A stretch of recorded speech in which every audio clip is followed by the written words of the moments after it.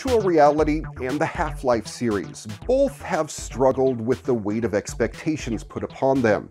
Half-Life and its sequels are treasured games that each redefined the first-person shooter in their own ways.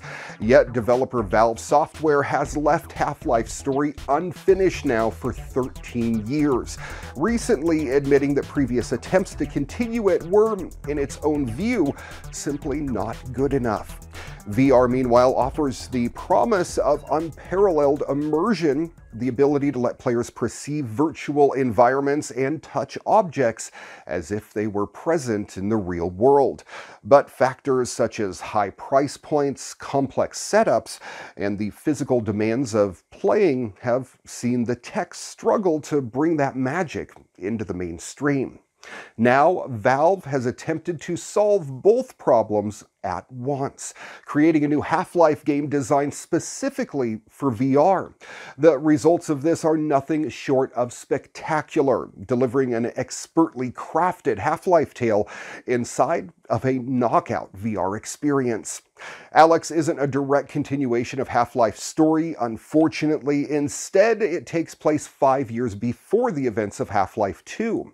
You also don't play as the series' protagonist, Gordon Freeman, but as his Half-Life 2 companion, Alex Vance. In this prequel, Alex is a 19-year-old rebel fighting a guerrilla war against a force of alien invaders that we know all too well, named the Combine.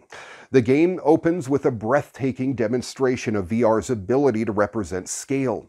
Performing reconnaissance for the rebels, Alex stands atop a balcony overlooking the rooftops of City 17. A sweeping vista of pastel-colored townhouses sitting in the cobalt blue shadow of the Combine's towering citadel.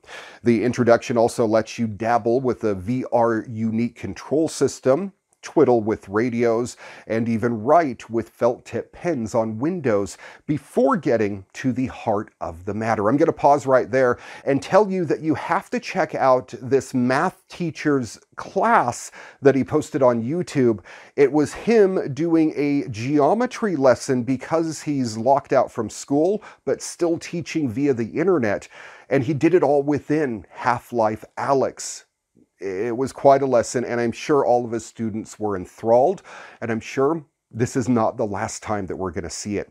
Back to the Half-Life story. Your father, Eli, has been abducted by civil protection, and you, Alex, need to venture into the city's alien-infested quarantine zone to rescue him. To aid her mission, Alex has several VR-enhanced tools at her disposal. A pair of gravity gloves enable her to move objects with a flick of the wrist, which can then be caught mid-air by pressing the controller's grip button, and is so much fun. Alongside this, Alex has a remote device for hacking electrical systems and several weapons that must all be handled, aimed, and reloaded using virtual hands. Much of this is familiar territory to VR applications. What makes Alex special, though, is a more general symbiosis between the technology and the Half-Life universe. VR adds so much texture to City 17 and its motley inhabitants. This is shown in striking fashion by the head crabs, Half-Life scuttling aliens who leap at your face and scare the out of you. In previous Half-Life games, these critters were little more than crowbar fodder. Here, though, you get a sense of their weight and power, how those leathery limbs and twitching legs could crack a human skull like a combination safe. Speaking of cracking things, VR adds tactile detail to the Combine's strange technology. Many terminals that you come across are protected by holographic security systems that can be manipulated with virtual hands. These hacking puzzles make fantastic use of VR tech, although one could argue Alex's designers are overly fond of obstructing your progress with them. As for what Half-Life brings to VR, how does structure, pacing, narrative, character, dazzling set pieces, and frantic action sound? Like all of the Half-Life games, each of Alyx's 11 chapters has a distinct theme. Whether it's exploring a dilapidated hotel infested by alien spores, or battling Combine soldiers through the chimney stacks and brick warehouses of City 17's industrial district. The game sports a remarkable tonal range. At several points, it becomes an outright survival horror game, with Alyx battling zombies and headcrabs in the cramped darkness of the city's sewers and subways. But Alyx and her comm-linked companion Russell lend levity to even the darkest moments via first-rate voice acting and a script packed with genuinely funny jokes.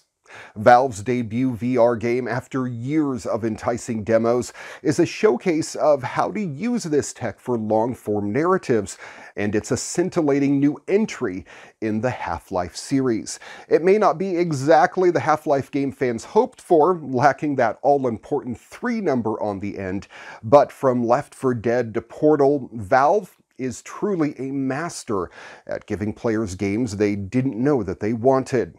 Half-Life Alyx is just another example of that ability to surprise, delight, and innovate. Thanks for watching your weekly tech update. If you have a story you think we need to feature on the program, get in touch with me. Send me an email at djraymcneil@gmail.com. Find us on Facebook at Your Weekly Tech Update, and check out the podcast, audio and video versions available on iTunes, Google, Spotify, Audio Burst, and elsewhere on the interwebs. Till next time, I'm Ray McNeil. Stay safe and stay healthy, everyone. And now, here's your moment of joy.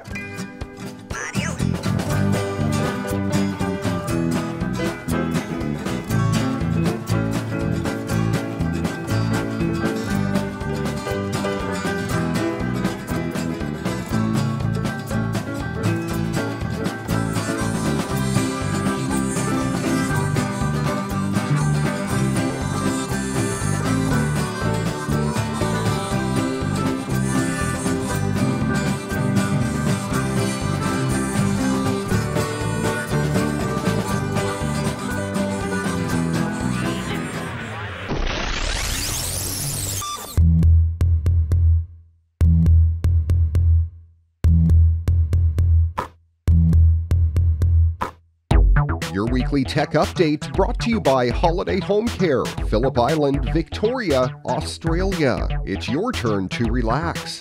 Before you get on holiday on the island, contact Holiday Home Care. We can set up your residence or holiday rental, do the shopping for you, provide linen and towels, and make sure it's all ready by the time you get here, giving you more time to enjoy what Phillip Island has to offer. For more information, visit holidayhomecarepi.com or email holidayhomecarepi@gmail.com.